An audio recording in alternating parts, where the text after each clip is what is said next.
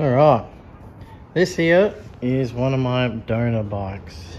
It's going to give up its engine, rear axle, front spindles, and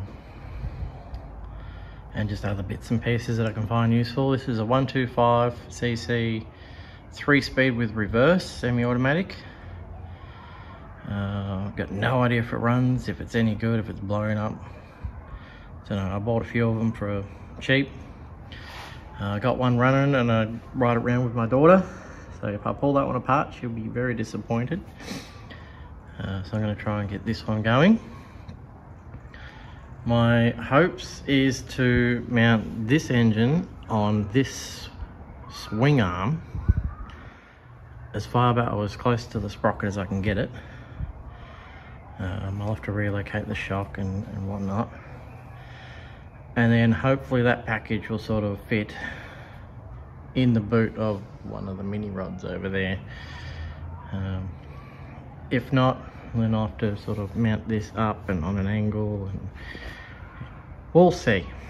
So I'm going to cut some of this frame away because it's in my way, just to make it easier to get to.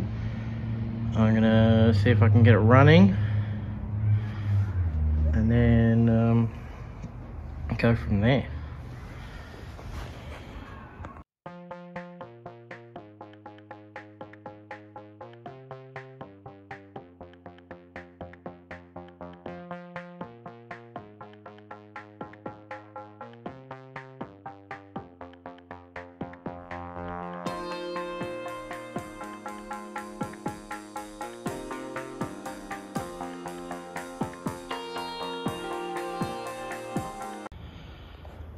So after a lot of messing around with the wiring and pumping it full of starter fluid, it would sort of run for a second on starter fluid.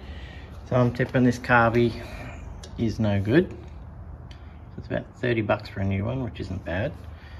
Got the swing arm off, got the exhaust, shocks, the spindles with drum brakes, engine mount, the front brake cables,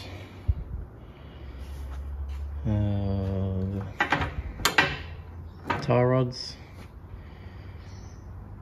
and a few other bits and bobs.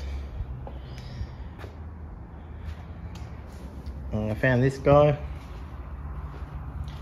in there too. Just for reference, that's my finger. Well, he's not happy at the moment. Don't blame him. He's in his attack position. There's a ruler. He's not quite 2 inches long. It's definitely not the biggest huntsman I've seen. But come and see it. He's got pretty good fangs on him. Alright, there's the rear swing arm axle assembly on the table. I was very surprised to see that there's ball bearings in here. Good job, China. But not surprised to see this piece. Look at that. And then under there, that whole tube, it's just, you know, not good enough. So I'm going to chop this piece out and this piece out, and then remake the swing arm as long as I need it, as wide as I need it to accommodate the engine. I've got an engine plate here, and then there's a bolt section that actually goes at the back.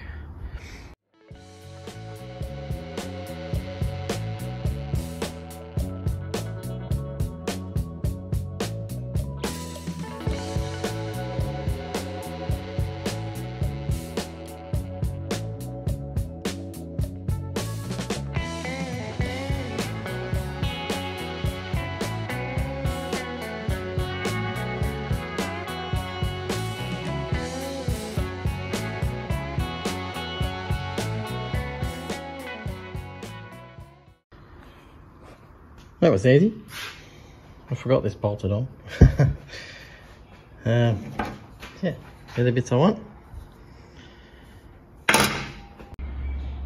Check it out, it's all finished. Not really. I've just got the axle sitting in there, just in one of my bodies. And I've got this stick here to represent the back of the seat.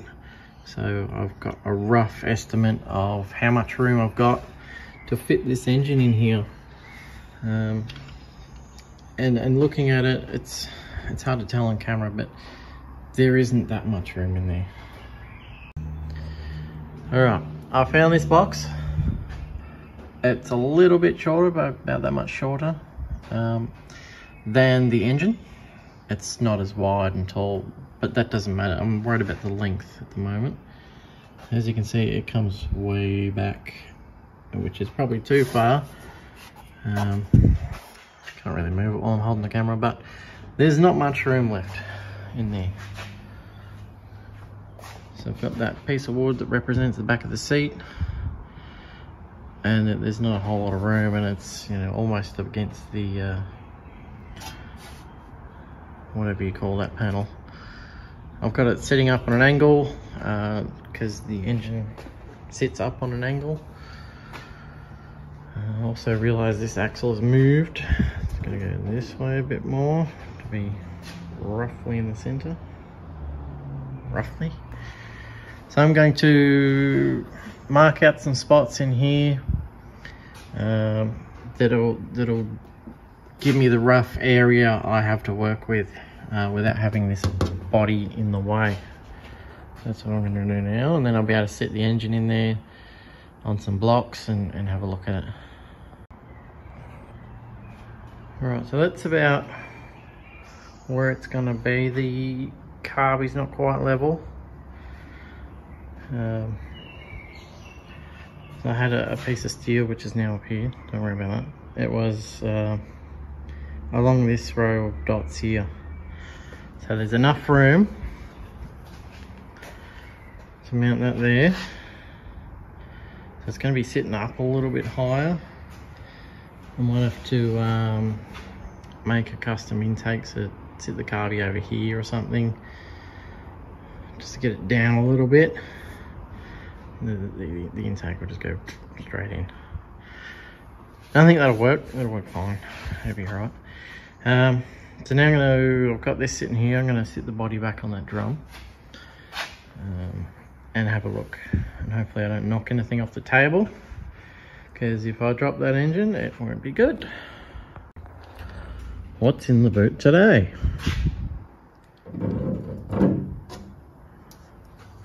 It fits, kind of. This car is definitely going to have to move off to the side. Make a custom intake for that, which will be easy peasy lemon squeezy. I'm going to have to move the engine forward or bring the body back. Just move the body back a little bit.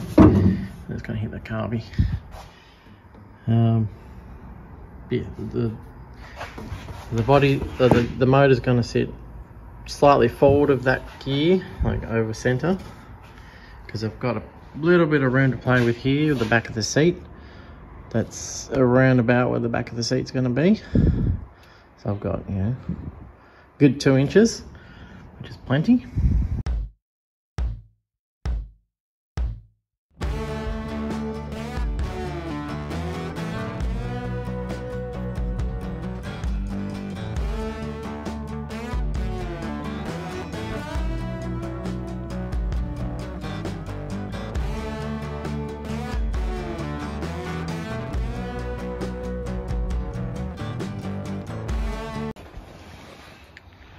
What a mess. As you just saw, I got these cleaned up. All that junk there, rusty. These aren't that bad, but this bit. And this one. All right. Just tore straight off it. I'll get all this cleaned up and start building a swinger.